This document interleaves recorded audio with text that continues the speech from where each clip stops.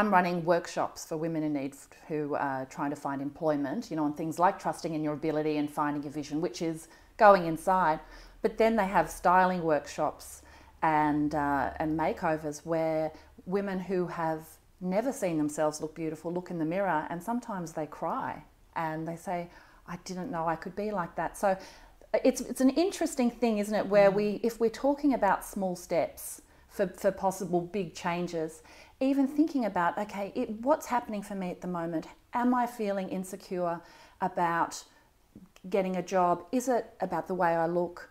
What are some things that I can do that might make me feel better, from some of the ideas that you have around your makeup to, you mentioned sort of being proactive and, you know, doing some exercise or focusing on small things that can actually lead to big changes and big changes in feeling. Well, that's really the crux of it. And I think people give up because they think the small things aren't going to be enough.